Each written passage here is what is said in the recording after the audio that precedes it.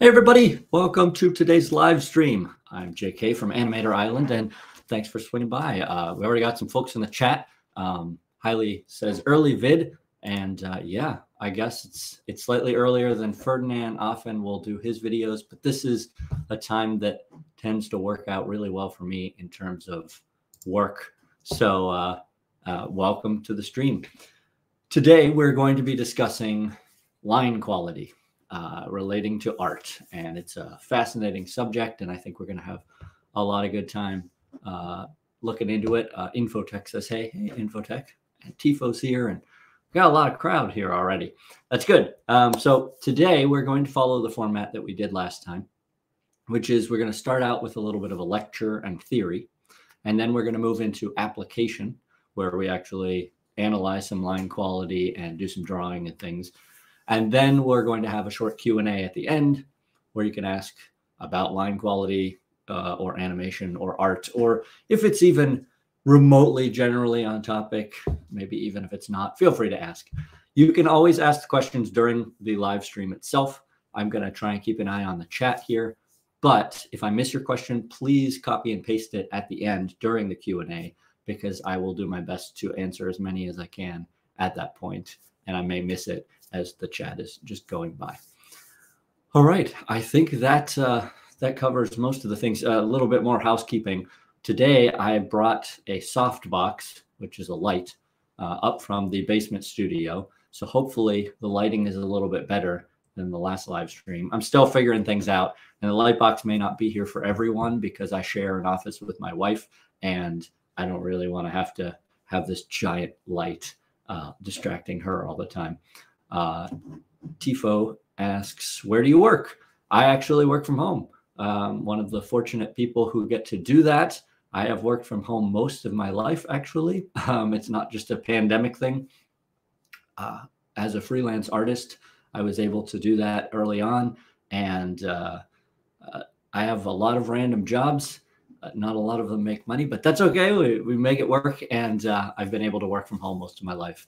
I tried office life for a while, and it did not suit me at all. So I decided probably going to avoid that. I would rather work either outside or at home, not in an office. Office life, it just drained my soul. But it works for some people. Anyway, I digress. Okay, so let's jump in with the lecture for today. I've got some nice little pop-ups and fun things if I could just find it. Still getting used to the streaming thing. All right, so we've got our lecture today on line quality and theory, and I will fire up the iPad and we'll get started. Okay, so I realized with the last live stream that I talk a lot and gesture and such, so the size of the screen over here is very small. I thought about maybe using this setup, but it makes the iPad smaller too. So I think we're going to stick with the smaller me because it makes more sense. And then if I don't put the iPad back up when I'm switching back and forth. The other thing I would note real quick is that I realized that when I switch screens and do different things, sometimes there's a stuttering of the video, at least in the recording. So if it seems like I'm off sync for a second or two, forgive me, that's the slowness of my old wonderful computer. So hopefully that won't happen too often. Okay, so today we're talking about line quality. Let's get started. First, I wanted to showcase this beautiful piece by Genevieve Tsai, who I highly recommend you look up. I will try and remember to put a link in the description of the recorded part of this video later to her website and her work. She's an outstanding artist. She has such appeal in her work. It's some of my favorite stuff. This particular piece I brought out in terms of line quality. Well, I brought it out for two reasons. First, because I wanted to talk about just the enormous skill that it took to craft this in terms of line specifically. Secondly, because I wanted to talk a little bit about physical medium versus digital medium when it comes to line. And so already, let me swap screens here real quick. Nope, that's the wrong one. I need the opposite. There we go. So you see this beautiful image. It's up on her website. Really nice. I am fortunate enough, I mean, just ridiculously blessed to actually possess the original of this piece. So I brought it down from the wall so I could show you guys today. It was originally done for Inktober, as you can see. I can't see over it and talk. And it's in ink and water. Well, it's not exactly a watercolor. It's like a red ink, but it feels very watercolory. And boy, I could just sit and stare at this physical print for hours. And the quality that you get to see in that physical print form is very different, or not print. It's actually, you know, the actual ink. But the physical medium is very different than when you see it even digitally, because it's very pretty digitally, but it's on a whole new level when you get to see it in person. And so why I wanted to bring that up as we start is to let you know that it really pays every once in a while to go out there into the real world and see some art. If you happen to have a museum near you, near you, it's really worth going to. A lot of them will let in like students and things. They have days sometimes when they're free, whatever the case might be. It's really worth going and seeing some physical art done, not digitally. I have nothing against digital art. I mostly work in digital art these days because it's much easier for me to do that. But there's a quality that I think we lose when we switch to exclusively digital. Lovely thing is things like Procreate exist now, which are slowly breaking down those barriers. But if somebody does something in charcoal or in real life ink, you're going to get something that's just a little bit different than even the best software can mimic. So definitely recommend you get out there if you get a chance, go to some places, see some real art, take some notes, just immerse yourself in it. It'll really pay off. So anyway, that's all. Okay, today, again, we're talking about line quality. So let's jump in and start with this image. So for starters, I wanted to talk about kind of the spectrum of line. And so I've put together these 5 images so that we can kind of discuss that. And what you'll see is we'll start with this first image, which is my beloved Foxtrot, which we talked about last time. And what you'll see here is that it is almost exclusively line, or actually it is exclusively line. What we have here is just line, nothing else. And what you'll see is that it's actually very clean line and it's very consistent line. So in art, and forgive me because some folks may already know some of this, but I'm just going to cover the basics as we begin. In art, we have 2 styles of line, essentially. You have consistent line, which you'll see here in this video. And that is, if I were to get out my blocking brush and I just go straight across, that's a very consistent line. Or you have tapered line. So in that case, you have a line that may start smaller and then get bigger and then get smaller at the end, or you may have a line that starts large and then tapers off. This is not the best brush for that. To do it slowly, I'd have to actually do it quickly, which would be like that or like that. So a tapered line is going to get you a much different feel than a consistent line. And so when we look at this piece by Bill Ammond on Foxtrot, you'll see that the line is very consistent. But every once in a while, there's a little bit of tapering going on. So for example, if you look at Jason's hair here, in these 2 spots, you see that the line is slightly thicker and then it gets slightly thinner, but it's not an extreme amount of tapering. This is just kind of the result of the tools that he was using in physical form. And so a lot of times what you'll get in things like newspaper comics is heavy line only work, because even though you might have some small amount of shading and things like that, this is what shows up really well in newspapers. If you can get this sort of crisp and consistent line, this is what newspaper printers consistently could reproduce. And so it was wise to use this. This suited what he was trying to accomplish, which was to make an amazing newspaper comic. So that's where we would start with all line. We'll call it all line. If we go to this next piece, you will see that it is almost all line, right? So the line here is very different in feel, but it's still mostly line. We have a little bit of fill, what we would call fill, in the eyes, right? This is not necessarily line. This is the artist filled it in with the pencil or the brush. And then under the chin here, you have some shading, which are actually more like cross-hatched line. So it's still technically line, but it comes across more as a fill or a shading. So what I want to discuss between this first one and the second one is that both of them work almost entirely with line. The first one entirely with line and the second one almost entirely, but they have a very different feel, right? Because the second one is not necessarily clean inking. This is more like the starting point of the process. This is more of a rough drawing that the artist could later go back and ink, like the Foxtrot art, with a consistent line or a tapered line. But here the artist has, at least for the sake of showing this piece, left it in a rough state. And you can see that the lines tend to be a little more searching, what I would call searching lines. So if you look right down here, you will see that we have a couple different lines kind of curving over in that way. And what that is that the artist is going for the movement and going for the feeling, but they're not quite, they don't want to nail it in one shot, which is what you'll have to do if you're working on like ink. So these lines that Genevieve did when she brought out the brush with the ink, she had to do them in essentially one shot. She had to go for it, which is why actually there is an underdrawing. I don't know if you guys can see that, and I don't think it's in the digital version. Maybe it is, but she did the whole thing.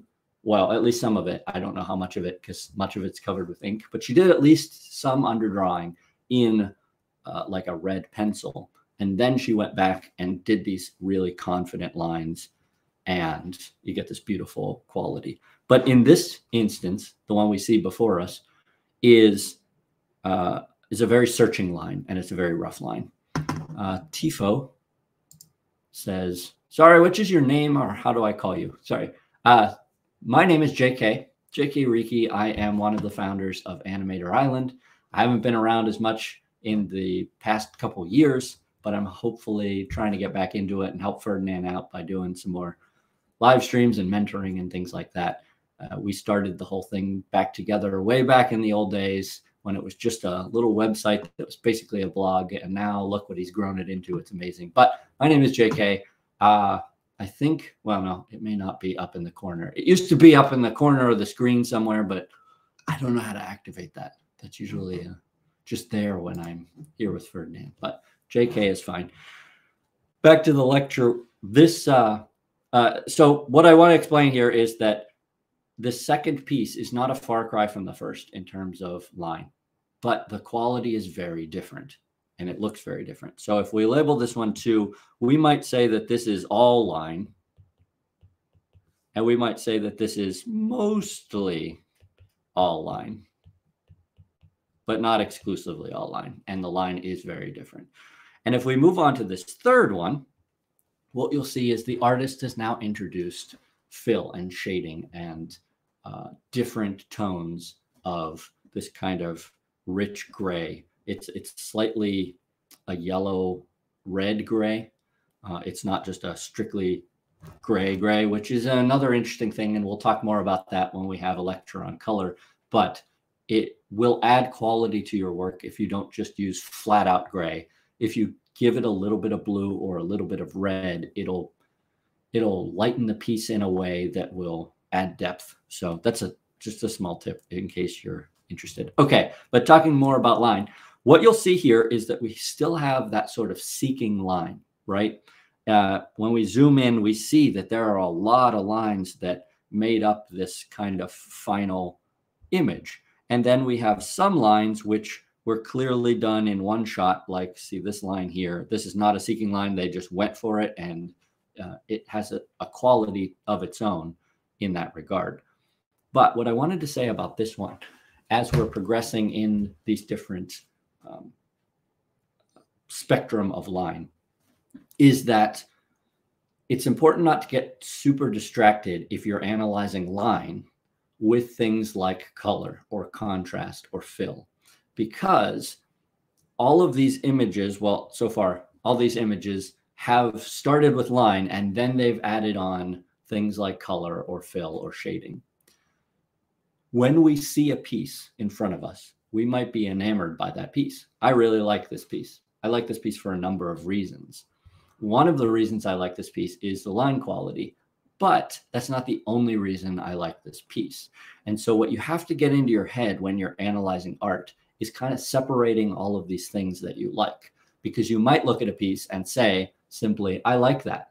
And 99%, well, maybe not 99, but let's say 95% of human beings who walked through a museum or a gallery might look at a piece and just say, I like that or I don't like that. But as artists, when we see a piece we like or dislike, we can step back and say, why do I like that? Or why do I dislike that? And it's important not to get distracted by the whole while we're doing that analysis. So I wanted to point that out with this piece, because one of the things that is nice about it is the contrast in colors or grayscale that it's done in. It draws the eye in a different way than something like this piece, which is just line. So we need to separate those things out since we're just talking about line. But on the spectrum that we're talking about, we're going to call this number 3, and I'll call it 50-50. It's probably not 50-50, but maybe it's close to 50-50. Here we have 50% line and 50% something else like shading or fill or contrast and things like that. So let me check through the chat here real quick. All right, we'll take us. So there's a question here I'm going to answer real quick because it seems like a pretty easy one to answer. Tifo says, I want to know, I'm an animator and I haven't tried animating with a tablet. Do you think it's useful to try it? And then goes on to say, or do I just keep with the mouse? I would always recommend a tablet for artists if you're interested in pursuing digital art. Like always. I have no problem with people creating amazing work with the mouse, but you're going to be fighting the mouse.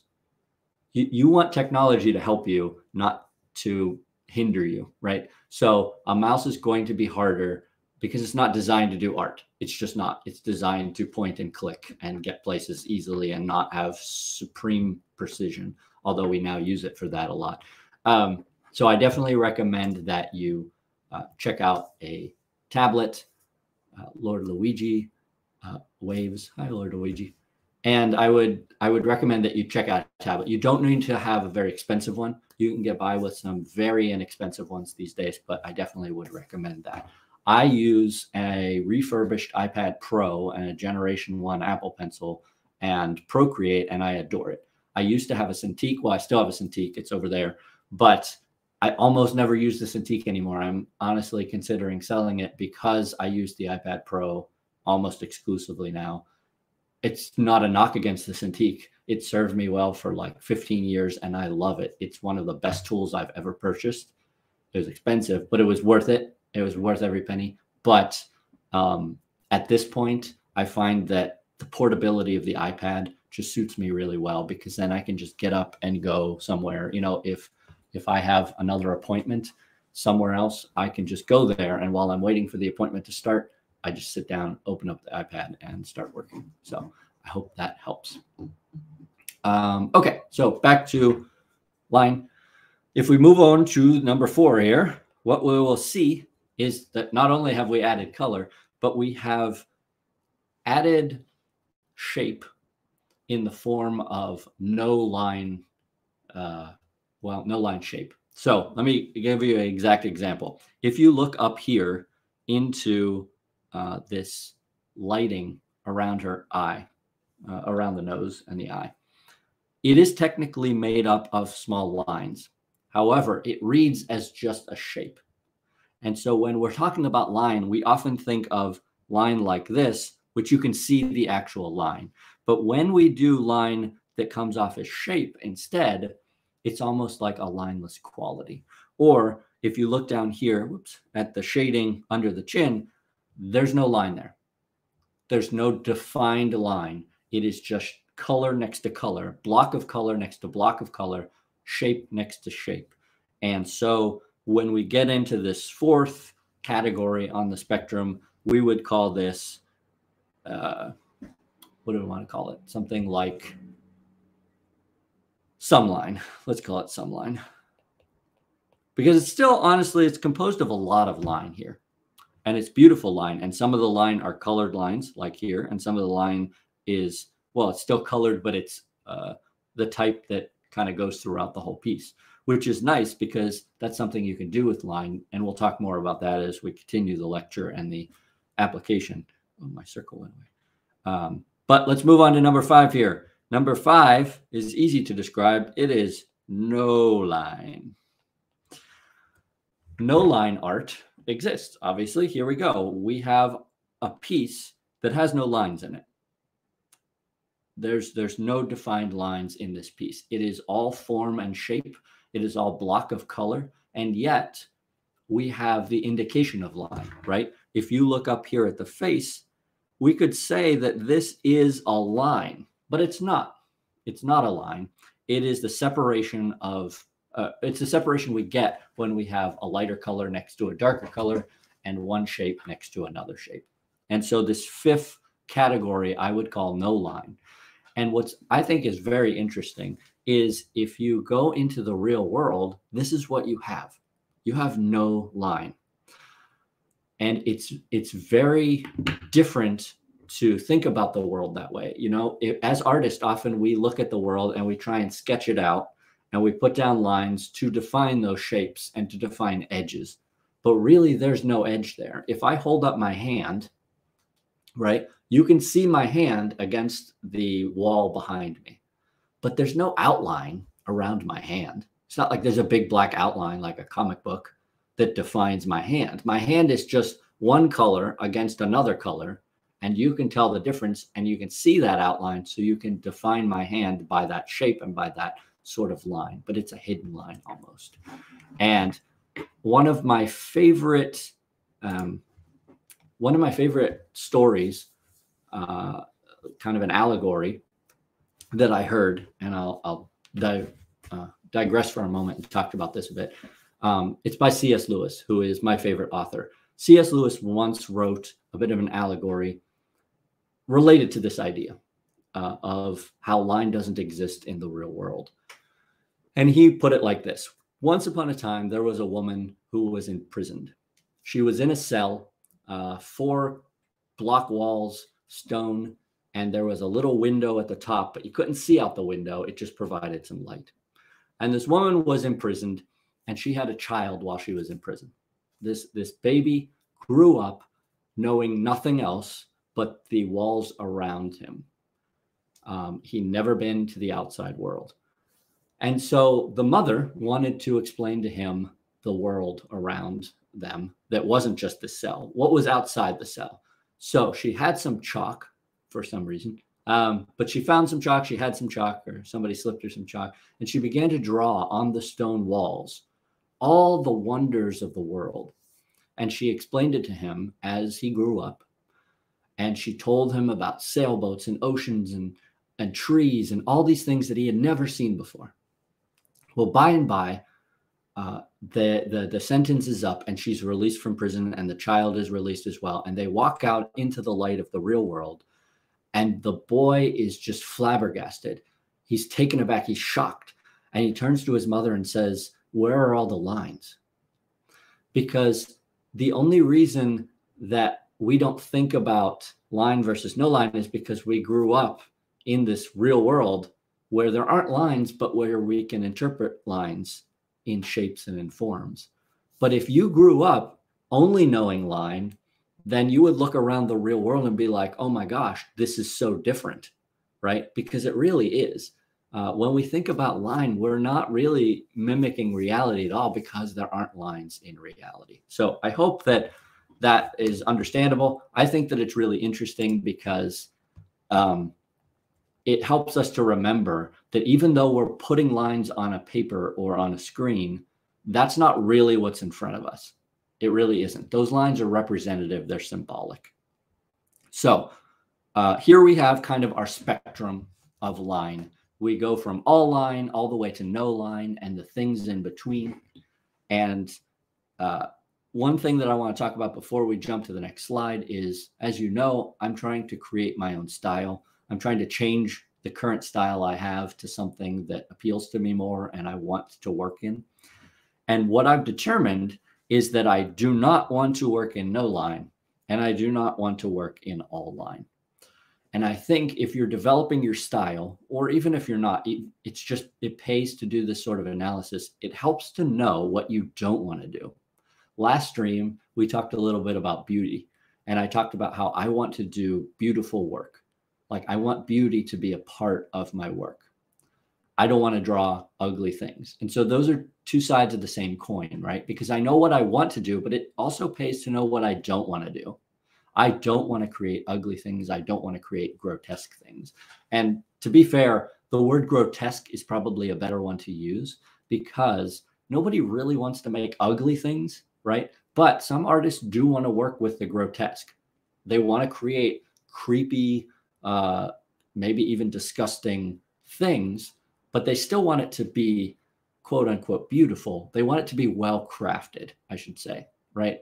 So it's that difference between something that's pretty and something that's well crafted, and then also something that's grotesque but still well crafted, if that makes sense. So when it comes to line, I have determined that even though most of my life I worked in this first category, I don't want to do that anymore. That's not what I want to do.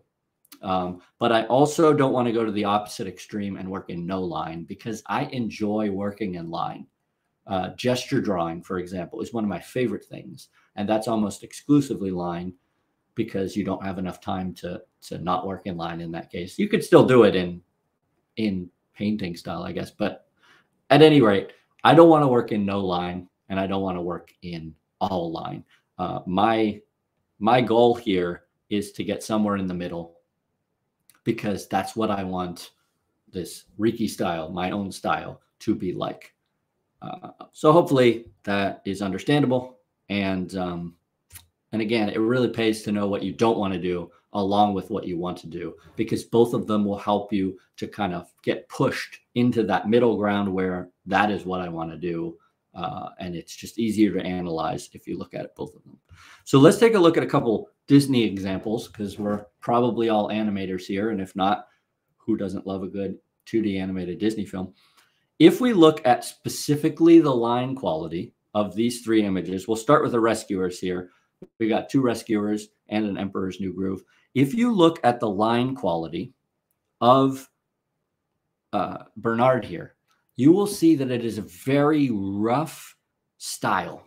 It's got toothsomeness to it. I think that that's the best way to put it.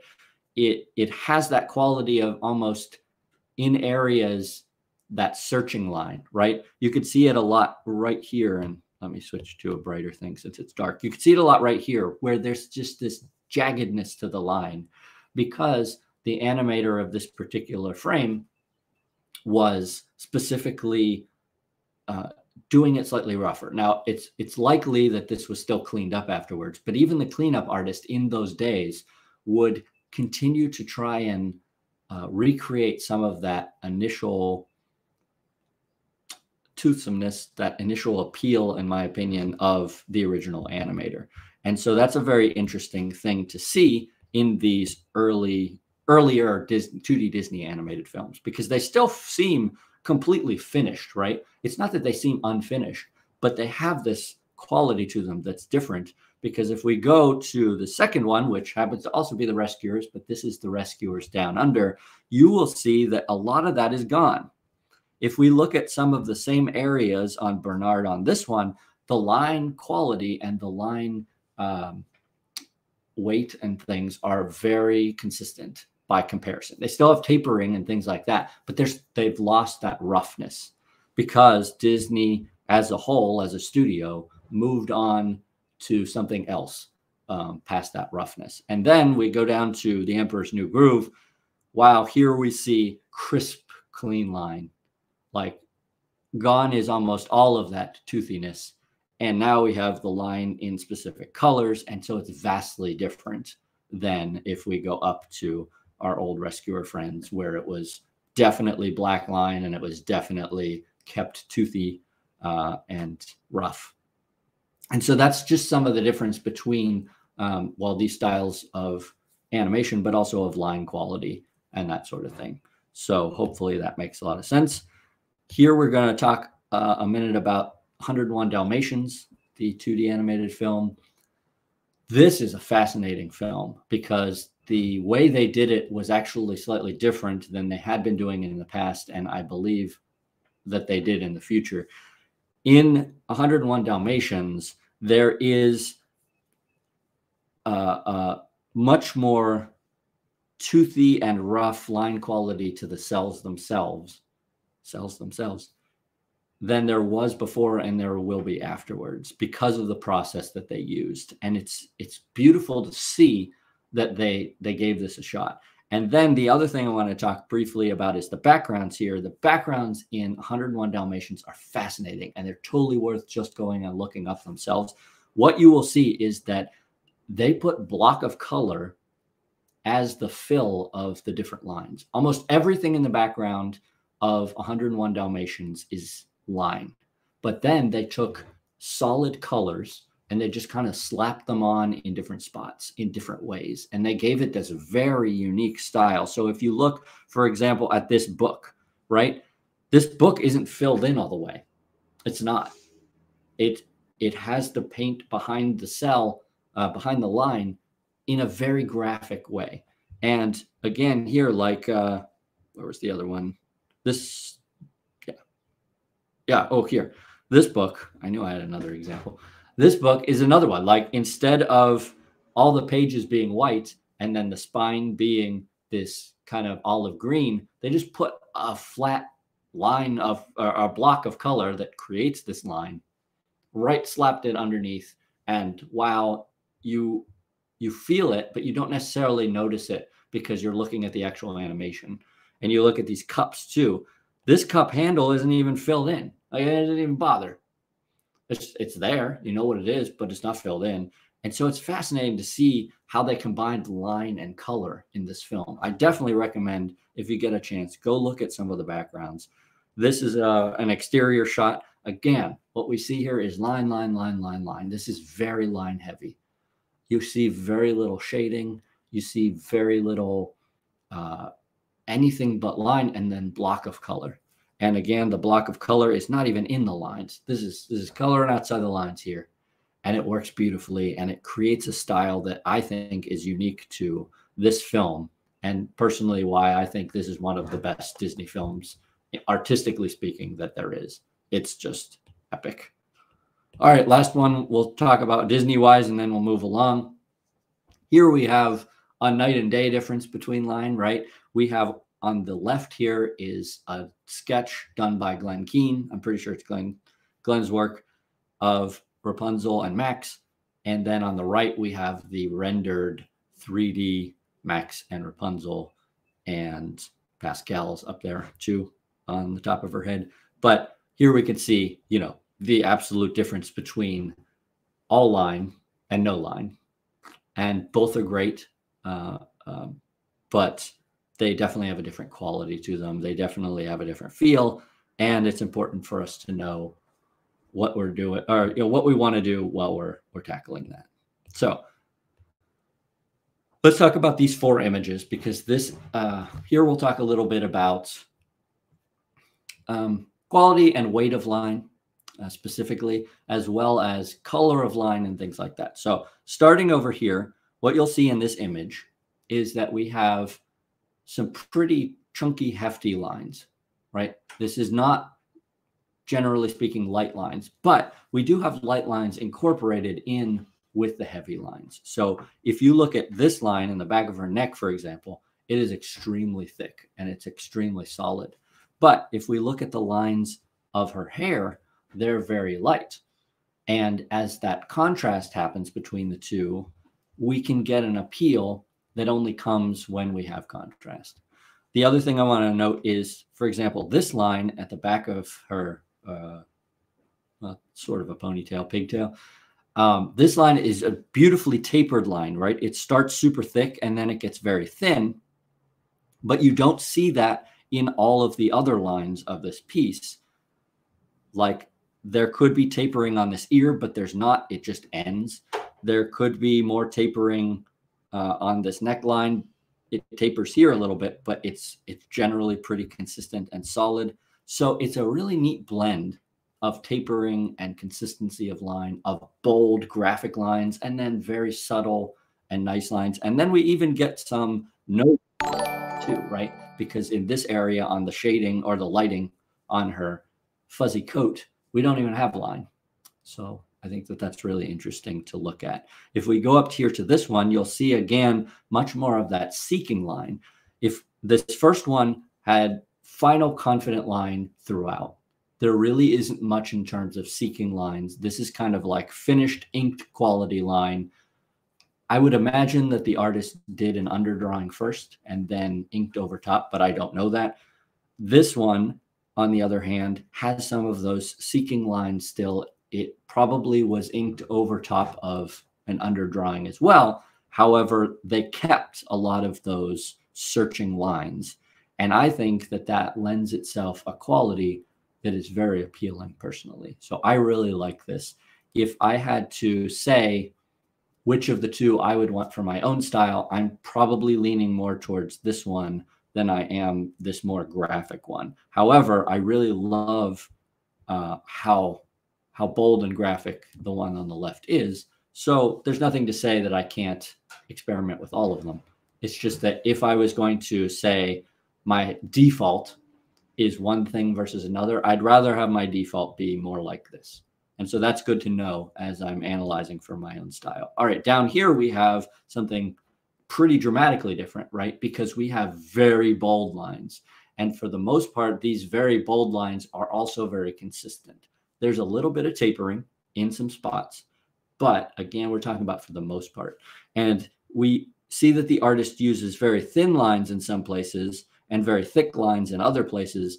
But again, for the most part, we're talking about this very hefty, very thick line that gives it a certain graphic style. And the line here is colored, right? So in this first piece, the line is almost entirely black. The hairlines are the only ones that really, I think, the hairlines and maybe these cheek lines are the only ones that are colored differently. But otherwise, we have a very black, thick line. And then this one, the lines are, this is a lighter line than this one, but I believe that the line is the same color. It's just a different lightness to it. So it's still one color. In this one, we have one color too, but it's so bold and it's so graphic that it sets it apart. It's very different because of that. That color, or that the choice to make it a color. If this color, the line color on this one was just black, it would give it a very different feel. It softens it. It makes it more pleasing to look at, in my opinion, to have this slightly different color. Now, in terms of my own style, there was once upon a time when I did more of this kind of style. My lines were very chunky and consistent and bold and graphic, and I don't dislike that, but for the most part, that is not what I'm looking for in my next style that I'm developing. Again, if we go back to these, just between these two now, I will say that I would still rather do this one than this style. But if we were going to compare these two, then I would say I'd rather do this one than this. And by having these comparisons and analyzing it in this way, I'm starting to get an idea of the direction I want to head. And then also the direction I don't want to go. So even though I really like this image at the bottom here, I really enjoy it, it's not what I want to do. And that's important to know. And then finally, we'll go over there to this one. What you'll see with this one is it's kind of got a nice combination of a little bit of everything. It doesn't really have any seeking lines, though. This is very clean art. And I haven't decided yet whether I want my art to be this crisp and clean versus having more seeking lines. I see the appeal in both, and I just don't know. So maybe today we'll discover that as we do the application and analysis. But one thing that I did want to point out here is that this artist colored the line based on what's around it, right? So if you look at the color of the line on her hand, it's a reflection of her skin tone. But if you look at the color of the line on her hair, it is a reflection of the color of the hair. And so it's a really nice way to change things up a little bit. And it adds an extra quality to the art that is very appealing. And I really like that. So that's another thing I'm going to have to determine. Do I want my line color to be consistent? Do I want it to be just black? Do I want it to be like an ochre shade like this one, which is very appealing to me, or like a blue shade? Or do I want to go the direction of making all my lines different colors? I don't know. We'll find out. And we got to keep thinking about it.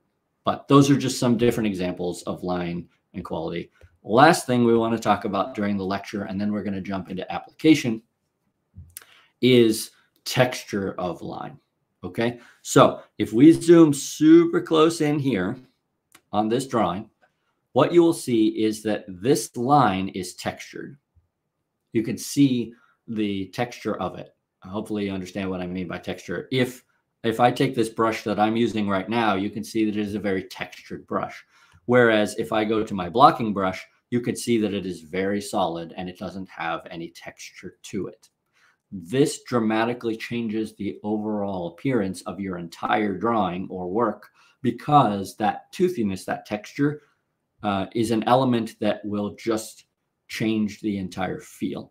And so if we go over here to Tongs, who is one of the characters from my series Mythic Ranch, Tongs is done in a very clean and no textured line. So this line is more like the blocking brush, and this line over here is more like my beloved Tinderbox, which has a little more toothiness. And if we go up to this dry ink base, you can see it even more, right? This dry ink base brush that I have at the top of my favorite list is very, very textured, and it has a different feel to it than the solid, thick line or smooth line of my blocking brush. Now, when it comes to these two, right now I'm leaning more towards a non-textured line. I don't dislike textured lines. I enjoy them. And when I'm working roughly, I almost need a textured line. It allows me to seek better. But when I'm doing final art, I don't know, this might change. I think I want a solid line rather than a textured line, just in terms of my own personal preference. So we're going to see.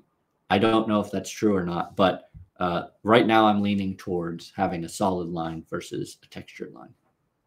So I hope that makes sense, and it gives you a little bit of an overview of line and quality of line and things like that. The other thing that we didn't talk about, but we probably will in the next section on application, is how confidence really matters when it comes to line.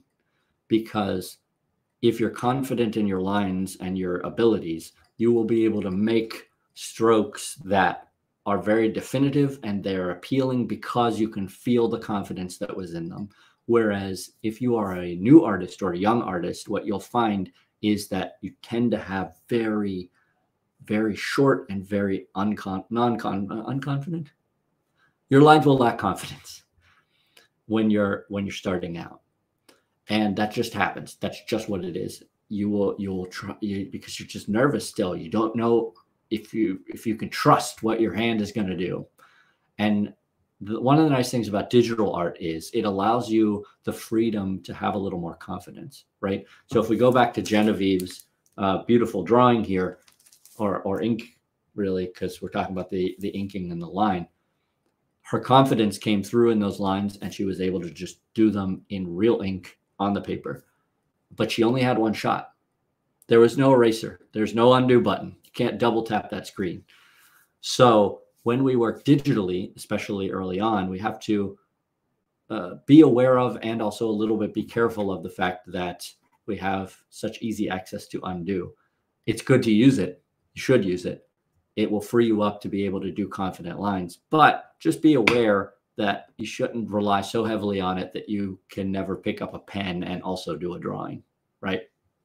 So you can in digital art almost clean things up too much. You can get just obsessive about it, and you just got to be careful that you don't let that happen. But at any case, that's going to conclude our lecture for today, and then we're going to move on to our application. So let me open up our line quality file. And today we are going to be analyzing line quality for, again, Reiki style. And if I pull up our little ticker thing. All right, we've got our application, analyzing line for Reiki style. Just as a reminder, or if you are not here for the other lectures or the other live streams, I am currently in the midst of trying to redo my own style, my art style, because for most of my life, I drew in line only, and it was very comic book style. It was consistent and bold line, because my dream was to work in newspaper comics. That dream didn't become a reality, and that's okay. Sometimes that happens. I had other things, and I'm very pleased with my life, so I am not complaining at all. But it does mean that now that I want to work on something other than newspaper style comics, I have to change my default style. I have to change the habits that I've built up over 30 years so that I can produce the work that I want to produce. And so what we're doing here in the application section and the analysis is I'm trying to figure out what I want my style to be so that I have it like in front of me. And then when I'm starting to produce work, I don't have to think in the back of my head, is this the style I want to use? Because I'll know what style I want to do for the most part. Now, a lot of art is experimentation. So there will be days that I don't want to work in my style. Maybe I'll want to do some lineless art for one day or a week or a year. It doesn't matter. I can do that if I choose to. But what this Reiki style that I'm calling it is going to be me trying to make a style that I'm generally pleased with, that will be appealing to me and will make me want to do the work. Because if you don't want to do the art, if you're fighting the art, we talked about earlier, kind of fighting the tools or fighting the art, it won't be nearly as pleasant of an experience. It's going to be much harder. So you want to try and get that comfort, that element of comfort while you're doing the work. So that's why I'm doing this analysis, and that's why I'm trying to change my own style so that I can get to that place. Okay, so let me get a drink of water, and then we're going to start analyzing some pieces for line quality. I selected these pieces from some of my favorites category. Not all of them are in that 108 drawings that or images that I put together to develop the style, but most of them are. And I pulled them because they each have elements of the line quality or the line style, or something about them line-wise makes me compelled to look at them and want to do something like them. So we're going to go through them one at a time, and we're going to kind of take a look at that. I will say this. None of them, as far as I can tell, is exactly what I want to do. When I was young, the reason I had developed the style that I have to this point is because what I wanted to do was foxtrot. Like, there wasn't any difference. It wasn't, I want to do something like foxtrot and like something else. No, I wanted to do exactly foxtrot. That was my favorite. That's the thing I wanted to do. I recognize now that a lot of it was the writing and the jokes and the quality of the stories and characters. But at the time, I saw foxtrot, I read foxtrot, I loved foxtrot, and I thought, well, that just means that that style is perfect, which means that that's what I should do. So I copied it directly, and that became sort of my style. It really wasn't my style, but it became that because that's just all I practiced. So in this case, so far, as I'm developing this new style, I have found no one image that is exactly what I want. I look at it and I'm saying, that's it. That's the one. If I just copy that exactly, that's what I want. Nothing that I found. And I have thousands and thousands of images that I have looked at every day. I spend probably at least 20 minutes just browsing online, looking at art, to pull things and to see quality and stuff like that. But I've never found one single image that's exactly what I want. So we're going to go through these images, which have elements that I like, and we're gonna observe and talk about the line. Okay, so let's start with this one. This is one of my favorite pieces of all the pieces that I have collected. This is one of my favorites. There are so many things about this that I love, and I'm sure over time we'll talk about all the aspects, but today it's really important that I keep focused, and we're just going to talk about line. We're just going to talk about line, because I could start gushing about everything else I love about this piece. We're not talking about the rest. Okay, let's analyze the line itself. Tangible says, hi, how are you? Hey, Tangible, welcome to the stream. I'm doing fantastic this morning. Thank you for asking. I hope you are as well. Okay, so looking at the line of this piece, the first thing that jumps out to me is this shoulder. Oh, hang on. I am drawing on the wrong layer. Okay, here we go. First thing that jumps out to me is this shoulder. This shoulder has a weight to it that contrasts other parts of the drawing. So if we contrast this shoulder with this cheek/chin specifically, look at the difference in size of line and weight of line. It's pretty stark. It's a big contrast. I really like this because this contrast is what I think gives art a lot of its appeal. Contrast in shapes, contrast in forms, contrast in colors, contrast in line. I really like this. So what I want to remember as we're analyzing, as I'm going back later to write my notes of this is what I want to do and this is what I don't want to do, I want to keep in mind that I like a variety of line weight personally. Some artists do amazing things with one weight of line. I wish I could remember the name of the one. I literally studied a lot of what he's done. And forgive me, I cannot remember his name, but I'll try and remember to add it into a future live stream. He just uses one weight of line the whole time. And it astounds me because he gets so much appeal in his work, and I don't know how he does it. Foxtrot too. Foxtrot for the most part uses one weight of line, and I still love the art. I might not want to do the art, but I still love it.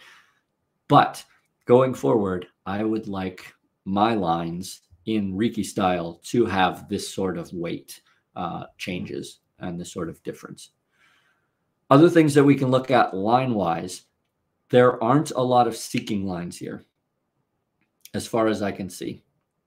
So we talked a little bit about that earlier, where you'd have final lines and you'd have seeking lines. This piece does not have much in terms of seeking lines. You could make an argument for, like, if you see right here, there's this little line. You could make an argument that that's almost a seeking line. I don't know. You can make an argument. And if you look down here where they don't quite meet up, you could make an argument that that is its own certain quality, because the artist could have, if they wanted to, cleaned that up. Whoops. Yeah, my blocking brush. They could have cleaned that up. My gosh. Perfectly, right? So that that little bit of extra was not there. They could have done that. They didn't. They chose to leave that little bit. Now, whether that was, a timing thing, like they just were done with the piece and they moved on, or they made that intentional choice, I don't know. But I kind of like that aspect personally of a little bit of roughness, just a little, maybe not all the way to some of the earlier stuff we saw, but I kind of like that little bit of roughness. It adds a charm to it that I think you lose if you clean things up so much that it's just like almost vector art. It gives that human element maybe a little bit. I don't know. So that's kind of what I have to analyze about this piece. Last thing I would say, I guess, is in the face specifically, the hair is almost its own beast. So I'm ignoring the hair for right now. I really like it, and I'll analyze it another day. But we're just going to talk about this lower portion for now.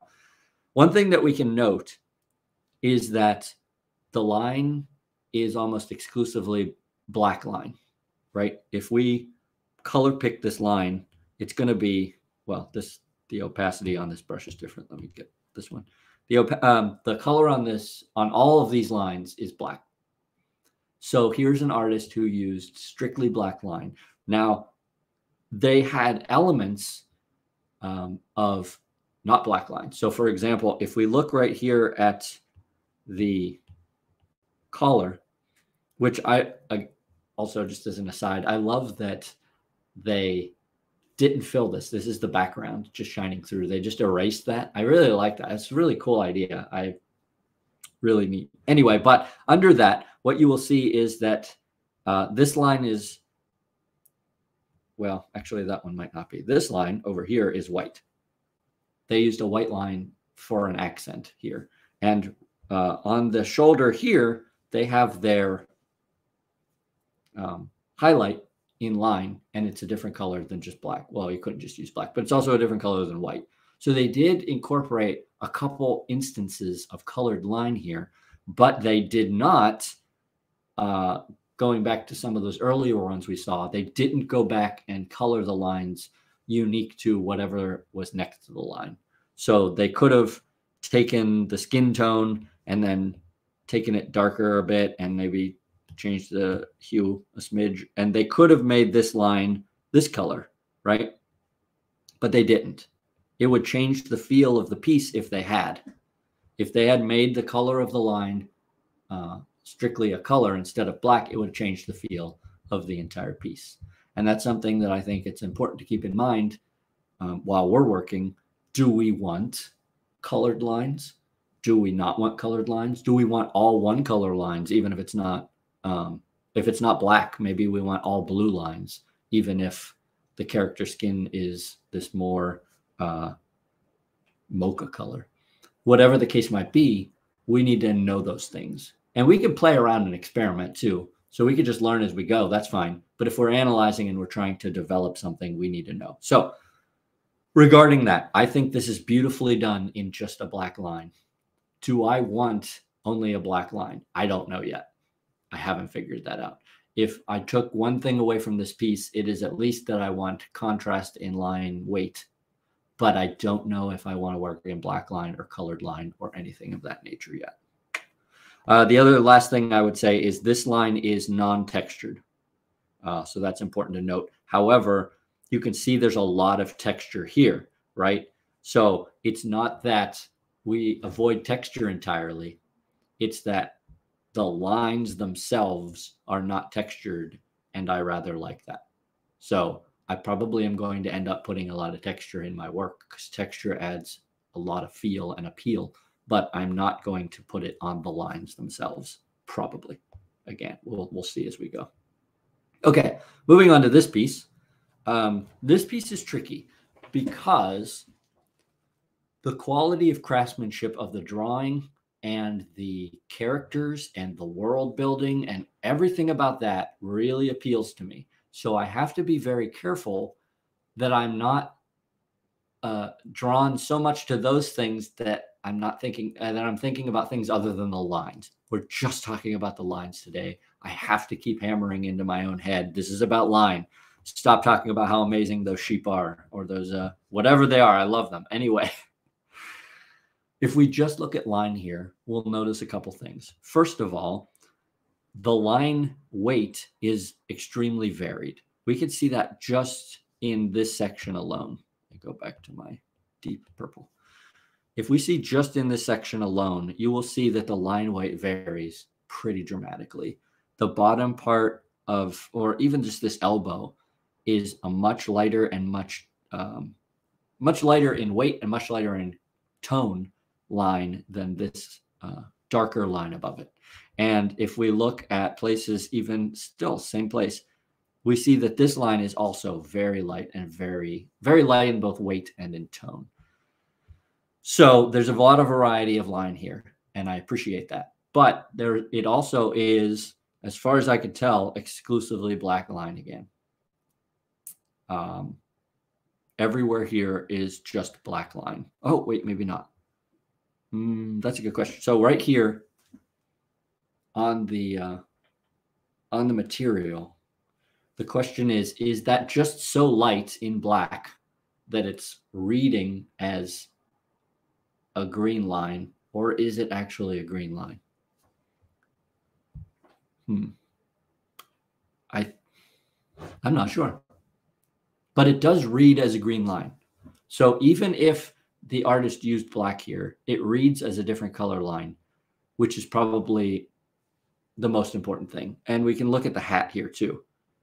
No, this is tricky. I don't know if they used black line and it's just so light.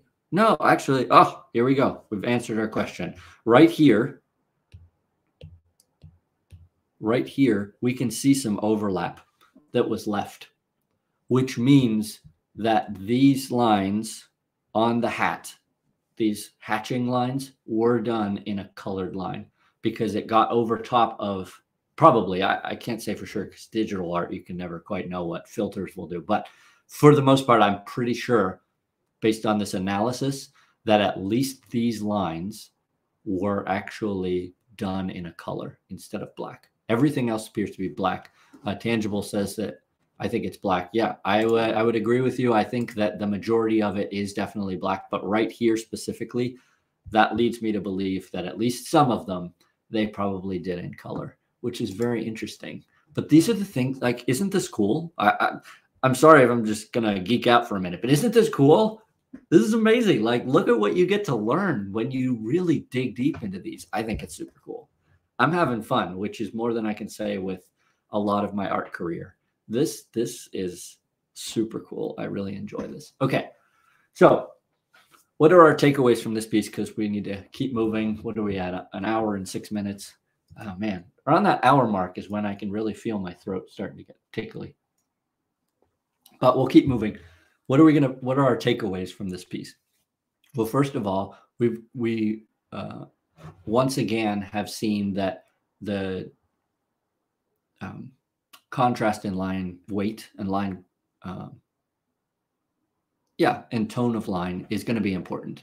I want to, in my own work, put in differing line qualities and stuff. Now, one thing to note here is that we do have a couple more what I would call seeking lines, not so much around the outsides, but when we're talking about like shading, especially you can see it on these sheep, there are some more seeking feeling lines. I think that they did this mostly for texture, but there are a couple lines in here that do feel like that kind of seeking. Whereas the exterior, it has elements too where there's a little bit of seeking, but not a lot, just a little bit. And so I think that that's really interesting. That's something I'll have to continue to keep in mind. But for the most part, these lines are pretty confident and they're finished and they're final inked lines. So that's something to keep in mind too. I really like this piece overall. I have the sister piece to this in my collection of absolutely top favorites of all time. But we'll get to that another day. Okay, let's move on to this piece. Man, getting tired. Okay, this piece is compelling for a number of reasons. One of which is the gray scales that they used, for lack of a better word, the color. It's hard to use the word color here because it's just grayscales, right? But the differing shades of gray is one of the reasons this is so appealing. But again, we got to come back to line alone. We got to just talk about line for a minute. So when it comes to line in this piece, what we'll see is that we do have a lot more seeking in this one than we did in the others. You can see it right here where there's some seeking. It's not that I'm not sure where the line goes, but I want to make sure that it's correct. So we want to keep that in mind. Here you can kind of see that seeking. Here there's a little bit of extra that's just that not quite 100% finished quality. Or I don't want to even say finished because that's not the right word. Not quite 100% polished to death, right? It's not so clean that you don't feel that human element to it to a degree. The other thing we can see is that you can see it here. This line is also solid. It's not a textured line. So again, that kind of confirms my thought that I don't want to necessarily use a textured line. We have a lot of different line weights in this thing. We have some cross hatching in a lot of spots. Little tiny bit in the nose here. which is interesting. I don't know how I feel about cross-hatching in terms of my own work. I haven't really gotten that far yet to think about cross-hatching, but it's nice to see that that's in here. It may be an element I eventually incorporate. I don't know. But of all the pieces that we've seen so far, I would say that these two have the line quality that I'm looking for more than this one does. But all of them share a lot of commonalities, so it's hard for me to say. But there's aspects of this that I really like. You'll also note that there are plenty of places in this one, like right here at the top of the lip, and the shading on the nose and the bridge of the nose and under the chin, where there is no line. So again, it reinforces that idea that I don't want to do exclusively line. I would like elements where there's just color next to color and not necessarily everything's defined with a line. If we go to this piece here, one of the things that appeals to me most about this piece is the colors, or are the colors. I love the coloring on this piece, but again, we're not talking about color today, so I got to look at just the lines. So what can we look at just in terms of line? Well, again, line weight variety is just here in spades. Look at this leaf in the center and look at the exterior of the leaf. That is very different in terms of weight of line, and I love that. It's really nice. It pulls your attention, it grounds it. If we look at the eyeballs, the line weight around the eyeballs is very differently. Is weighted differently. And I think that the artist probably went back and added extra line. Like they probably did the whole eyeball as one weight. Whoops. And then they went back and added extra around the edge. I would guess, if I had to guess, which is good to know for technique because it will change things, how you draw based on that. Hailey says, I like the colors in this one. I agree. Oh, man. I could just stare at these colors all day. If I ever get as good as this artist is in color, I'll be so happy. But got a lot of work to do before then. Color is my weakest area, I think, because I worked in black and white exclusively for years and years and years and years. Color is a mystery to me. I'm only now trying to learn how it works. That mystery. Okay. So in terms of line, though, sorry, I get distracted by color. In terms of line, this is a really nice piece because it's got that sense of a bit of roughness, right? In places like here, you've got this little bit that's not quite finished, or over here, you've got this little bit that kind of edges past the next line. So you have that quality, that little bit of roughness to it that I love. This leaf, or maybe not, zoomed out, this leaf does have that rough quality. It's got like, it's that human element. I really like that human element. So we're going to make sure that we have that. I'm going to write it down so I don't forget. Human element to, we'll call it rough edges in spots, because I don't want it all to be super rough. I'm going to jot that down so I don't forget, because the other elements that we've talked about so far, I think I'm going to remember, but this one I'll forget if I don't write it down, because it's just kind of like, oh yeah, and then that other thing. Hopefully I'll remember what that means and I can write it down in my main goal list later. Okay, let's talk about this piece. This piece, in my opinion, is vastly different. And I shouldn't say vastly, but it feels very different than the other pieces. Why? Well, because the line work in this one is thick and thin, but it's like painterly almost. If we really look at this line work, right? Like look at this, just this shoulder part, or look in here. We have this painterly aspect. It doesn't feel necessarily like ink or like, well, no, ink. It doesn't feel like ink or pencil. It feels like paint, because this artist did something different, and actually has the name of it, name of the artist right there, got a tattoo. But it feels very different. Now, I like aspects of this. The question is, do I want this to be my style? Is this what I want to incorporate in my style? That's the question.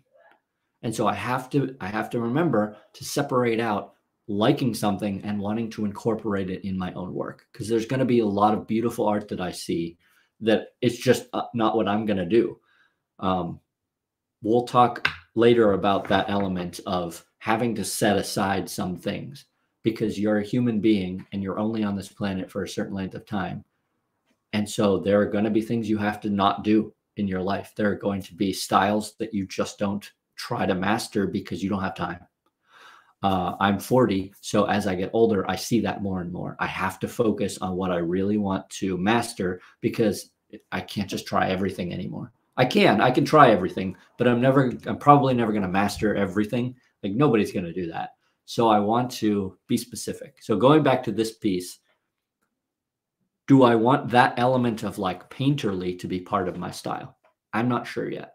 I'm still thinking about that one. I see the benefit, I see the appeal, but I think something in me that was always drawn to that line art doesn't want to go full on painter. And maybe this is the happy medium, right? Maybe this is the happy medium between a totally painterly style and then something that's very line heavy. Maybe this is it, but I don't know. Initially, my thought is this isn't quite what I want. The lines are too painterly. They're too thick. They're just not what I'm looking for in terms of my own style. But that said, I love this piece. I think it's really pretty. I think it's beautiful. I think it has such qualities. And there's a lot about this that we'll probably analyze in the future. Midhun has a question. So let's jump over there before we get to the next piece. It says, how can I choose the right color combinations for my art? Great question. Wish I had an exact answer for you, but let me share a few thoughts on that. I know this isn't the color episode, which there will probably be 1,000 of those, but let's talk about color for just a second, and then we'll get back to line. A lot of color, what I'm finding, now let me put it this way instead. There are two ways to approach color. There's almost a mathematical way, and then there is a sort of instinctual way. Okay, so you can dive very deep into color theory. When I went to art school, we had like 3 color theory classes, and we analyzed the heck out of color. And at that point in my life, I just didn't care. I didn't want to approach it from a strictly mathematical perspective. It wasn't interesting to me. I just wanted to do art. So I think if I had had a teacher that almost taught a more instinctual style of color, it probably would have benefited me back then. That said, I don't think one way is right and one way is wrong. I just think it's a different approach. So it may help you as you're learning to choose the right color combinations for your art to step back for a second and say, do I approach this more from a math standpoint? And when by my math, I mean looking at color theory, hardcore color theory, numbers, right? We can calculate numbers on an RGB scale and things like that now. Do I approach it more in that way? Or do I put 2 colors next to each other and step back and say, do I like that, right? Because that's the thing. Let me give you, do I do this now or do I do it later? Let's just do it now real quick. All right. Yeah, nuts. You guys don't mind if we tangent for a second, right? Ferdinand said he never minds tangenting, so we're going to do that. All right, let's talk about something real quick when it comes to color. I'm going to choose this color. The reason I chose that color is because I just landed on it. I opened up the color picker, I clicked on something, and I clicked on something else, and I did that color. Okay. I don't know if that's a nice color. I don't know if that's a bad color. I don't know anything about that color. I just picked it as a starting point. But let's say that this is my starting color. For whatever reason, this is my starting color. If I want a color combination that works well with this, here's what I'll do. I'll start. This is one way. There are 1,000 ways to do that. But because I tend to be instinctual in my art, which is weird because I'm sitting here with you guys analyzing everything to death. But when I'm doing art, I tend to be a little more instinctual, and then I go back and analyze later. So you can blend both. But because I'm more instinctual with my art, what I could do is I can go over here and I can grab this pink. And again, I just clicked on random things. I did not pick that for any reason other than I just did it. And I can put this pink down right here next to it on a separate layer. Okay, so we have this green and this pink. Is this a nice color scheme? I don't think so. I honestly think this is kind of ugly. But I only think that, right? I'm not sitting here analyzing it. I'm just thinking that's kind of ugly. So what can I do? Well, I can either alter the green or I can alter the pink just to see what the difference is. See what happens. We're going to experiment. We're going to play a little bit. And this is one of the things that I've always lacked in art. And I've only learned in the past, maybe handful of months even, is this idea of playing, seeing, throwing stuff at the wall and seeing what happens. So we're just going to play. So let's go with, okay, let me step back for a second. If I look at these two, the thing that bugs me more is the green. I don't mind that purplish pink. That purplish pink is kind of nice to me, but I don't like the green next to it. I might have liked the green by itself, but I don't like the green next to it. So what we're going to do is we're going to select the green layer. And this is one of the beauties of digital art. Normally you would do this with paint. You would just keep mixing paint until you found what worked, but we could do it even faster. And I'm going to go to hue, saturation, brightness. Okay. And then I'm going to just start playing with this hue slider. What happens if I make this green more towards the orangish tone, right? So let's say I put it there. Do I like this better or worse than this? I can flip back and forth by just undoing and redoing over and over. Which do I like more? Well, I'm not sure I like either of those more. So let's stop and go in the other direction. What if we move it more towards blue? Well, now we're getting something rather interesting. I kind of like this better.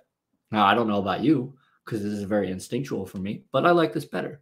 Yet it's still not there. There's something about it that's not working. So let's go over to the saturation slider and we can start moving that around. What happens if we take down the saturation? Do we like this better? Do we like this worse? What happens if we turn up the saturation? Do we like that better or worse? They're still getting some clashing and some contrast here. So let's go over to the brightness slider. What happens if we lighten this? Do we like it better or worse? Oh, well, now personally, I'm starting to dig this a lot more than that original green. This speaks to me more. Is it still weird, kind of? Like there's still some clashing that's going on here, but I almost like that clashing. I almost like it. So in a certain element, I would kind of dig that. But we might go in the other direction. We might turn it to bring down the darkness. And we might see how that works. And then maybe once we bring down the darkness, maybe we drop the saturation some. And then maybe we go back to the hue slider again and we start to play around with that and see, oh, well, what can we do? What can we change? And this is an approach that I think is really useful. Hiley says, colors with different hues but the same light and saturation tend to look awkward. That is accurate. And see, that's more of a theory approach, right? That's good to know. It's good to know your theory. It's really important to know this stuff because it can help you to avoid certain mistakes. But at the same time, you don't necessarily need the theory initially or while you're working, because if you just want to step back and feel colors and get an idea of what you like and what you dislike, that's okay too some of the time. You need a balance of both, right? Because it really helps to know what Hiley said here as to the why some things are working and why they're not. But at the same time, don't forget to play a little bit and have some fun and try some things. And I hope that that's helpful. I hope that that will give you an idea of things. It gets obviously much more complicated when you add more and more and more and more and more colors. I will talk more about color another day, but I appreciate you letting me go on that bit of a tangent. And we'll, yes, I do. And we'll go back to some line discussion. Oh, we don't want blocking brush. Okay. Coming up on the home stretch here, down the last few. Let's take a look at this bottom one in the left corner. This is what I would say of all of them is the cleanest in terms of line. Because if you really zoom in and you look at the edges and there, let me see for a second if I could see anywhere that they, in some of this lighting, you could see that there's a roughness. But in the exterior outline of this creature, I do not see any of that, what I would call human element, that is something extra rough or where line went away from what they intended. This is extraordinarily clean. Now, Is that what I want for my art? I don't think so at this point. I don't think this is what I want for my art. However, what I will say is that this has elements that I definitely would love in at least some of my art, because some of my art is done for game design. And to me, this suits game design very well, this piece. I'm not exactly sure what it was designed for, if it was just for fun, if it was for a story or whatever, but this to me screams perfect for a wonderful 2D game. So I don't want to limit myself to just that one style in that regard, where I can only ever do a more rough line. There are times when I'm going to want to do a very clean line. So I showed you earlier when we were talking about textured lines versus smooth lines. I showed you that picture of that weird little creature Tongs, that orange guy. That is one of the sprites for an upcoming Weekend Panda game that I'm working on. I want to be able to still do that. I want to be able to go back to that when I need to, but it's not going to be my default necessarily. Somebody in chat says hi. Hello, welcome to the chat, or welcome to the live stream.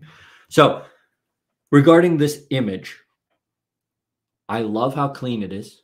I want to be able to do this, but I don't want it to be my default, because once upon a time, this would have been like more of my ideal default, and it no longer is, because I don't want it so crisp and clean that it feels that sort of sprightly. I'd have to think of the word that would describe it, but it isn't what I want as my default style anymore. So that's good to know, and that's the sort of thing that I need to recognize. That being said, we're probably going to come back to this piece in the past, because there's so much about this piece that I love, from the lighting and the shading and there's so much about this piece I love. So we'll be back, random weird little crystal bug. But for now, we're going to set you aside because the line isn't exactly what I want out of the work that I'm going to do. Okay, here we have some work by Toby Allen. And Toby Allen's going to creep into our color discussions 1,001 times, because by golly, his coloring is astounding. I cannot speak highly enough about his coloring. It's so nice. I can't wait to analyze that. But we're not talking about color today. Well, we did, but we're not talking about it anymore. We're talking about line. So let's zoom in here and we'll talk about some lines. So the first thing that I think that is useful to note is that the line weight here on most of the line appears to be pretty consistent, right? It's not as tapered. It doesn't have that fluctuation and that variety in line weight as we saw before. We get that contrast a little more because of some other things that he's done, such as color, such as shading, such as going back through with additional detail like this that is lighter and has contrast in line quality. But if we look at just the line, like right here on the arm, the difference in line weight is very minimal. It's very minimal. It's almost consistent throughout. Or if we look here at these edges of the leaves, the line weight is very consistent. And that's good, and that's okay, and it's nice and pleasing. The question then becomes, is this what I want to do? The answer there, I think, is no, because as we've established already, I want that contrast in line weight in my default style. However, that being said, let's talk about what this piece does that I would want to incorporate in terms of line. One thing that I love about this piece is that he went back through and added additional lines that had a different line weight, right? These interior lines compared to the exterior ones have different weight to them, which is really nice. And this is something that personally I'm missing in my work. I can tell you right now for sure, this is what I have not done. I haven't practiced and I haven't done it well yet. And this is what I need to learn and I need to incorporate. So I put my Foxtrot book away. If we go back to that Foxtrot image and that art, remember it was very consistent in line weight, but it was kind of consistent throughout. It was interior and exterior. And because it's a comic and it needs to be, this big on a piece of newsprint, he had to lose some detail in order to keep it graphic and in order to keep it readable. Whereas with this piece, if you shrunk it down into a comic, all those little details would get lost if the printer, the printing ink could even handle any of it at all. It would get lost. It would. So it's a completely different mindset. And because I never worked in this idea of let's add a bunch of little lines and details within the bigger shapes, I have to practice that. That's something that I need to learn. So this is a really good piece for that. This is going to be a great piece to look at when it comes time to talk about color and lighting and things. But for now, I think we've pulled what we can out of the line aspect of it. And the things that we learned from this, or I learned, is it's pretty consistent in the exterior lines. That's great, but it's not what I want to do. But it also goes back in and adds a quality of variety and contrast in the interior lines. And that is something that I would love to do going forward, if it fits the piece and that sort of thing. We have 2 more, and then we will wrap up this part and go into the Q&A. So if you have questions, start thinking about them. All right, let's talk about this piece. Interestingly, I added this piece last night. I had prepared this lecture, I think Saturday, because I just wanted it to be ready for you guys. Well, I shouldn't say that. I prepared the lecture portion Saturday. I got this piece together like a week or 2 weeks ago before I even started live streaming this stuff, just because this is what I was going to analyze. But this piece I added last night. This piece I came across. I'm pretty sure I have it. I had it already saved. If I go scroll through my gallery, I'm pretty sure I'm going to find duplicates of this one, but that's okay. But I added it last night because there was something that I wanted to look at, because there's something really compelling to me about this piece. What you'll see in this piece are a couple things. First of all, if we look at the line color, you will see, I need some white to do this. You will see that here we have this color, which if we look at the color picker, because it's easier, you're going to see that it's this bluish color. If we go here, what you'll see is we have this color, which, wow, it looks very similar, but whoa, if you go to the color picker, it's very different. We're in the reds now, and we've just abandoned the blues. And then if we go down here to this color, we would have this, which, again, we're in the reds, but we've moved slightly. We've moved to a different spot. And where else do we have anything? Well, we could take the face. If we take the edge of the face color, that's when we get the most extreme example. And obviously, you can see that's different. So what I think is really compelling about this piece, or what I want to take away from it, is that here is an artist who, if you just looked at this piece, you might say, I mean, just glancing at the piece, you might say, oh, that artist worked in black line. But they didn't. They just worked in colored line that in most places reads as black because of the contrast and because of how deep the tones went in order when they colored the lines. I'd bet dollars to donuts that this artist worked in black or whatever color line exclusively, and then they went back at the end and they recolored the lines of the piece, which I think is what I'm going to be shooting for. Of all the pieces that we've seen today, I think this one is closest to what I'm probably going to shoot for. I don't know that yet, but I'm thinking that that might be the case, because what you see here is a lot of contrast in line, which I love. You've got a different color of line, which I'm leaning towards, rather than all black. I'm not sure, but again, this is an experiment. This is a learning process, so I'm just guessing as I go. But this is close. I think this is close. And what you'll see here is that the line is pretty clean overall, right?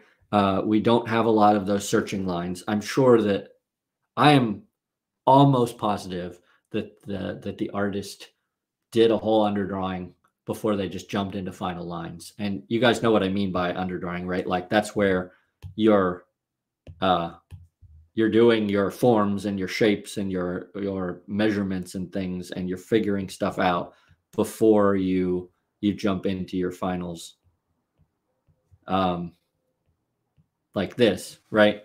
You're doing stuff like that. Then you're dropping down your opacity or whatever, and you're going in your next one, and maybe you're getting closer, and so you're going to start doing your more clean lines, and you're going to figure out, does this work or does this not work, and that sort of thing. And when you're getting to your eyes, you're going to have to actually make them realize instead of just dots, or you could keep them as they are or whatever.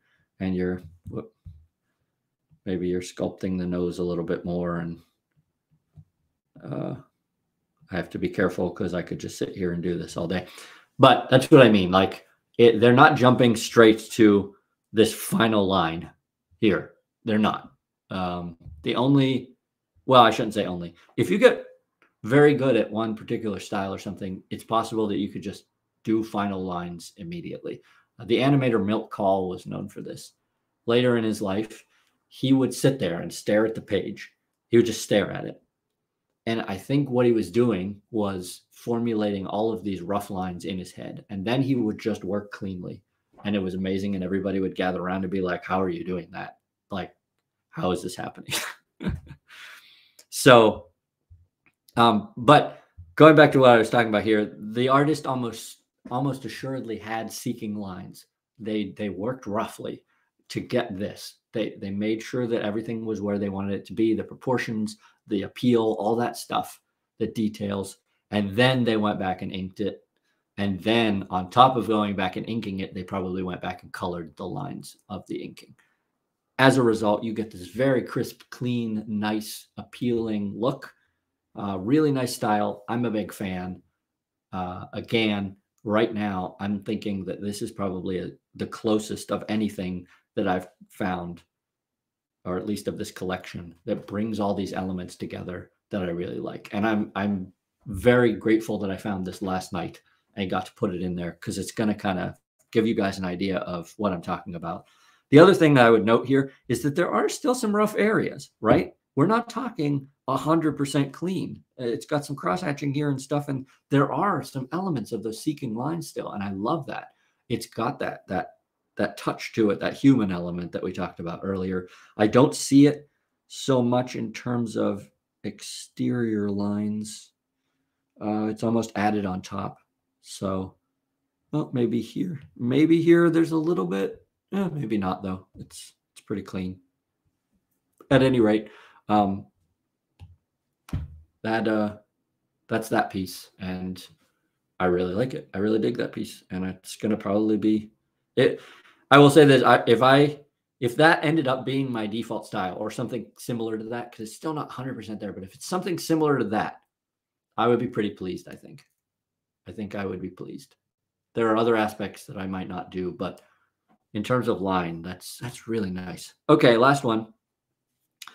This one, as you can see, almost so the exterior lines are almost exclusively black, right, around the forms. But then when you get to the interior line, so this line is black, and this line is black, and this line is black, and this line is black because it's technically an exterior. But if you get to the interior lines, like this ear part, this is where the artist used color lines. And then if we go over here, you can see there's spots that don't have any line at all. Like there's a tiny bit of line for the bottom of the lip, that kind of shadow and shape, but that around it, there's no line.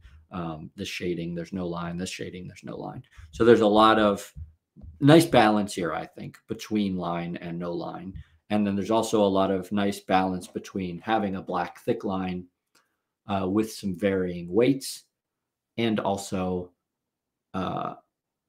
having some consistency. You've got tapering, but you've also got some nice consistency. So this is I think this is a cool piece.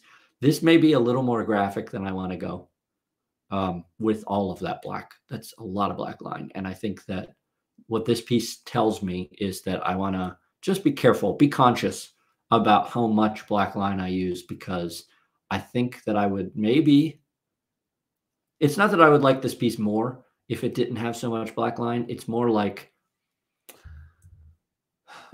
the style I want to produce probably doesn't have quite as much of that graphic quality. Maybe, I don't know. I have to think about this one more because this piece is so graphic in terms of color that it's hard to analyze because I'm just keep getting drawn back to the color aspect.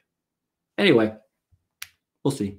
Okay, so let's recap. Let's talk about our takeaways here, and then we'll do our Q&A. What did we learn today? Okay, well, one thing we learned, the first thing we learned, I think, is that for my style, and I say we, but I apologize. This is really for my style. So I appreciate you guys coming along for the ride. I hope it's useful for you too. But I'm obviously being very selfish here because I'm talking about my style. For my style, going forward, I want to have contrast of line weight. I want to have that blend like this first one had, where you have some that are thick and then some that are nice and thin. But I want to use line. We established that before. I don't want to do lineless art right now. That's just not what I'm after. And I also don't want to do just line. So that's good to know too. But regarding the line weight, I want to have a variety of line weight. I want to go back and put in texture via line, such as the sheep. I like that.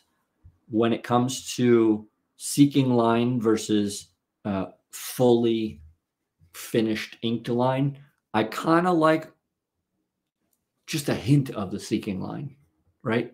I don't want it to be necessary. I don't want, okay, let me say one more thing. It's important to distinguish completely finished pieces with rough pieces, because I'm not going to stop doing rough pieces and I'm not going to stop sharing rough pieces. Sometimes I'll do rough pieces and that'll just be done and I'll move on to the next piece. But when I'm talking about my style, I'm trying to describe this final illustration that I'll make, right? Like if I was going to do a piece and then hang it on my wall, that I said, this is done. This is as done as I can do almost. I would want that line quality to have elements of the seeking line, elements of that roughness, that human element, right? That we wrote about over here. But I don't want it to be super rough. Maybe next time I'll pull some images that showcase that super roughness. That's not what I want. It's not what I'm looking for in my final work. With this little guy, again, we talked about that human element, that rough edges, those little bits that kind of poke out or don't connect all the way. They're not perfect. So I want to shoot for non-perfection, I guess. That would be a weird way to put it, but it's true. This piece, again, I really like, but this isn't going to be my default style. There are elements that we'll talk about later that I really enjoy and I want to keep. Boy, there's shape out the wazoo in this piece. It's so beautiful in that regard. But line-wise, not what I'm going to end up doing, and that's okay. Again, here we have line-wise, not what I'm going to end up doing, and that's okay. But some of the time I will do this. I'm hopeful that I can do stuff like this because this graphic quality fits very well for game design, and that's one of my jobs in life, the artist at Weekend Panda. So I need to be able to do not just one particular thing. It's just not going to be my default, maybe. This is what will happen when I specifically try to make a sprite for a game. This one, we learned that I don't want, again, just kind of reiterating here, I don't want that super consistency of line quality. However, with this one, what I learned was I do want to add in a contrasting thickness and weight of line interior to the exterior shapes and things. And then, I mean, this one's just beautiful, and there's a lot to be said here, especially regarding the coloring of the lines and how it just adds that extra little bit of depth that I really like. So a lot of lessons here today. I think I've got a lot to write down in my files. And so then we'll go from there. Next time, we're going to jump into the Q&A next. So I'll put that up in the corner and then we can just chat. So sorry, you guys know what we're doing. So, but these little pop-ups tend to be useful for if you're watching afterwards and you're scrubbing through the video so you can find when certain things start. So I don't mind popping them up, but forgive me if I have to find them on the page. I will say that next time, I'm not exactly sure what we're going to be looking at because I'm kind of playing it by ear, but I have a bunch of other files. We can look at them real quick. So I have all these different ones to go through, and we've only gone through the first two. So there's a lot to talk about still. But I'm thinking that it'll probably be on form and shape and chunkiness. The word I use is chunkiness, and we'll see how it goes. All right, so Q&A. If anybody has any questions and I missed them, please let me know. And then I'll go through some of the comments that I potentially missed.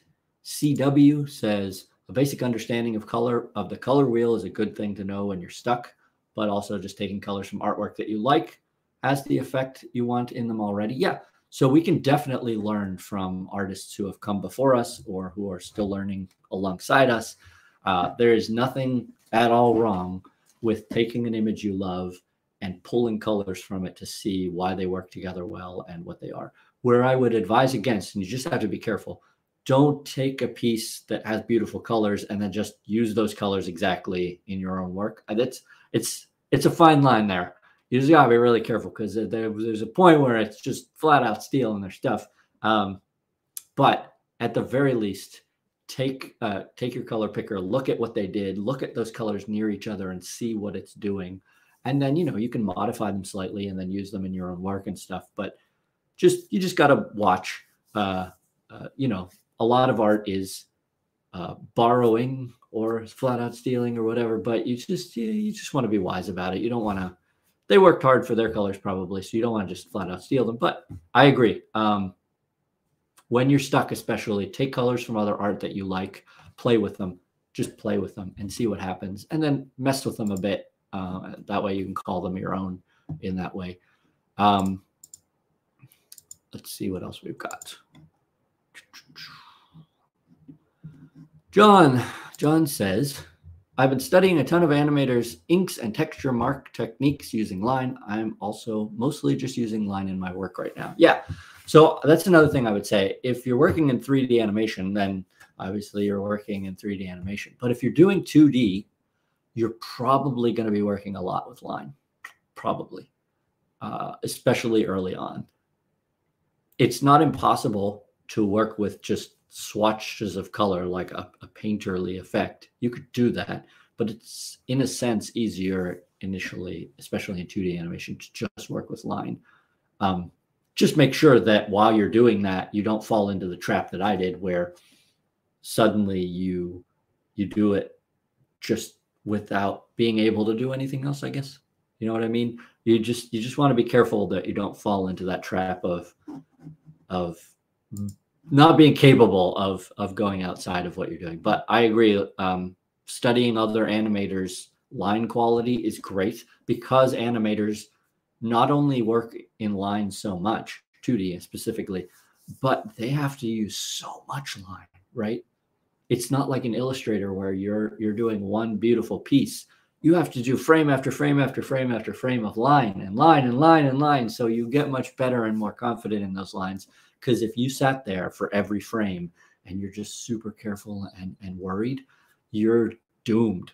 You're never going to finish anything because you have to draw too much. You just have to draw too much. You can't be that timid. You have to just start putting down lines. And then if it doesn't work, you erase that line, you put down a new line. One of the things I love about traditional 2D animation on paper is it loans itself to that idea where you're just like scratching lines and you're like, no, that's not the right line. No, that's not the right line. No, that's not the right line. And you don't really have time to erase. You're just putting line after line after line. If you go look up some of Glenn Keane's work, I really like Glenn Keane, both as an artist and a human being. Glenn Keane is amazing. But you look up his some of his roughs. They are so rough. It's almost like you can't even see what's happening, but you can, because he finally settles on, like, he drives home that point, those lines, and it's beautiful stuff. Not what I would want to do, but it's beautiful, and I think it's really worth checking out. Oh, this is a good one. Okay. CW says, if the art is for animation, lots of internal line work around shadows and etc. could be problematic. If it's just for static illustration, no problem. Wouldn't you agree? I absolutely agree. When you are designing for animation, especially hand-drawn 2D, you can get away with it a lot more now with digital tools, especially 3D. But if you're designing for hand-drawn 2D, be very careful about how many details you add. I am not designing my style for animation at all. I can always kind of parse back. I can pull back from my what I would call full style and take away details but my problem right now is I spent most of my life only doing the more simplistic style and only doing less detailed work, which worked great for animation, as you say. But now that I want to do some pieces for my wall, essentially, like to put it no other way, I want to add that richness of extra texture and complexity and things. But you are absolutely right.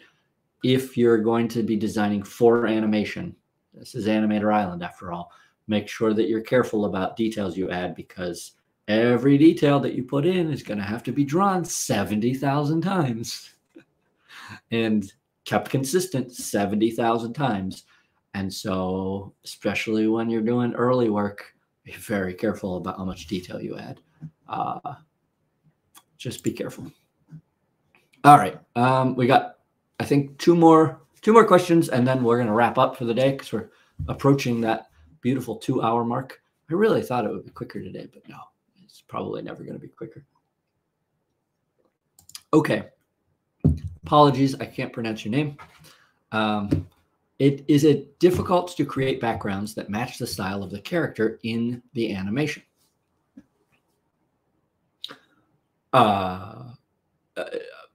Sometimes. It depends. It dramatically depends. If there's a lot of things to answer in this question. So first of all, I would say if you have a distinct style choices that you're making, whether it's your style or just the piece, the animated film itself, once you know the elements that define it as that style, it's not hard to implement those into everything, from backgrounds to objects to characters to everything. Like, you can implement them. An area where I think this is very apparent is the film Lilo and Stitch. If you go watch Lilo and Stitch, or you go look up information about behind the scenes in Lilo and Stitch, you'll find that they had a sort of style guide that influenced so much of what they did. And as a result, it was a very cohesive world. It fit together well. It didn't necessarily match. It didn't match to a certain degree because you wanted to still have those characters pop off the background, which is the second part of my answer to you, which is to say, you want it to match the style between character and background just enough that it doesn't feel like clashing, that it doesn't feel uncomfortable. I'd use that word. But you don't want it to match so well that you lose the character in the art, right? Because you have to have the background be a separate thing than the character. You have to. So you want to make sure that there's extra style almost in the character and not the background. Otherwise, the character's going to get lost. Unless, of course, because there's always exceptions, unless your story is very built around the setting, in which case you might want to put more work into your backgrounds, or more detail or more style into your backgrounds and less into your character if the story calls for it, right? But is it difficult to create backgrounds that match the style? Yes, in general, but much less difficult if you know what the style is and what makes that style the style. We just went through all these things. And so hopefully eventually I will know what my style is like. And in that case, I'll just start applying it to background items, right? So I'll be like, okay, well, one of the things that I want to do is have variety of line weight. But because the background isn't the most important thing, maybe I'll have less line weight variety. Doesn't mean I'll take it away entirely, probably, but it does mean that I will have less of it. So as the more you know what the style is, the easier it's going to become to make things consistent. And consistency in animation is a big thing. Oh my gosh, sometimes it's the only thing it feels like. All right. I think I'm going to go with the last question here, and then there's a couple more comments, and I'll just read through them. But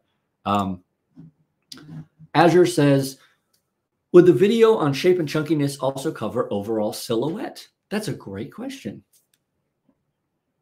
I think now that you bring it up, oh, you've just added to my workload. Thanks for nothing. No, I'm just kidding. I'm going to actually need to do one on silhouette, I think, exclusively. Shape related to silhouette, because the answer to your question is no. The shape and chunkiness is going to be about form of almost interior alone. And I had never really thought about that, but that's a great question. Thank you for that question, because that is fantastic. I have work to do now, because I'm going to have to go compile something just on silhouette, on exterior shape. Huh, look at that. Well, I know what I'm doing this afternoon. Cool. No, the video on shape and chunkiness will not cover silhouette, but guess what? Now there's going to be a video on silhouette. So good job. Again, I really appreciate that question. That's amazing. Absolutely.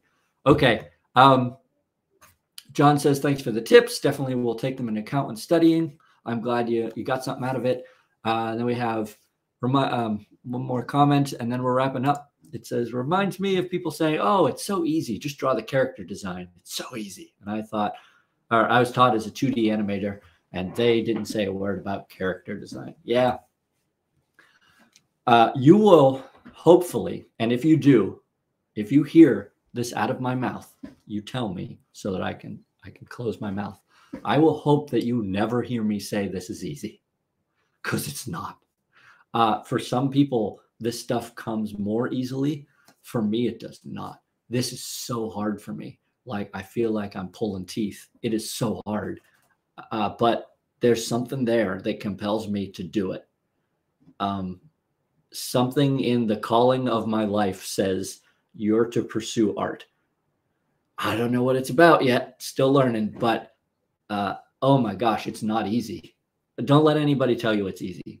If they say it's easy, what they mean is that it's easy for them. But for most people, it's not. There's a reason that most people are not artists. And it's not because they couldn't be. Because I'm pretty sure, for the most part, everybody could be an artist. The reason most people aren't artists is because it's monstrously difficult. It's so hard, you guys. But if you are called to this thing that we call art, if this is what you were put on this planet to do, you're not going to be content if you don't do it. So even if it's hard, let's do it, because it's worth it. It's just not worth pursuing something that you're not called to do. So cool. All right. Well, I hope that was informative for everyone. It certainly was for me. The next live stream will probably be later this week. It will be either Thursday, Friday, or Saturday, and it will feature either me or Ferdinand, because we haven't quite figured that out yet. Right now, I am leaning towards the next stream being Friday at 10 Eastern Standard Time, probably. I'm going to try for that. If anything comes up, I can't guarantee that will be it, but if you want to mark your calendars, you can do that.